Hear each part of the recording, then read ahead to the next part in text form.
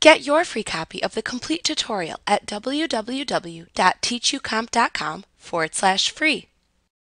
In this lesson, we will explore the skill set you must acquire to create basic documents with the WordPad program in Windows 10. While you will certainly have more flexibility in creating documents when using a more sophisticated program like Microsoft Word, WordPad is included with Windows 10 to give all users basic document creation ability.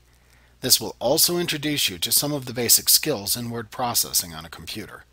You will learn how to create new documents, open documents you have created, edit text, save changes, and close documents.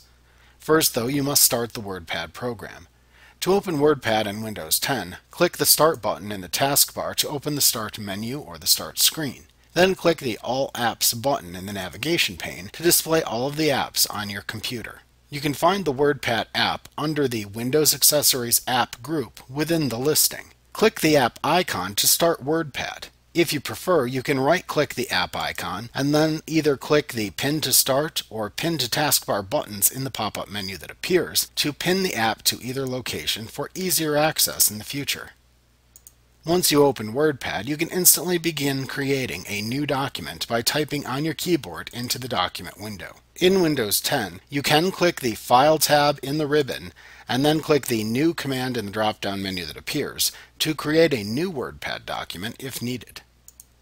Within the WordPad document, the blinking cursor shown on screen indicates where the text that you type into the document will appear. When the cursor comes to the end of a line, the text will wrap automatically down to the next line. Only when you want to begin a new paragraph is it necessary to press the Enter key on your keyboard.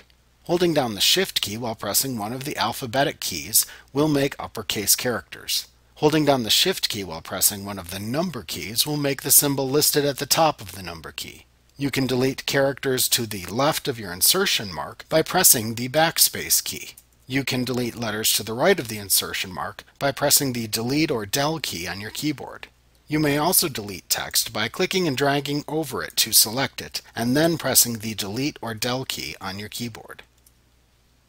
Like what you see? Pick up your free copy of the complete tutorial at www.teachucomp.com/free.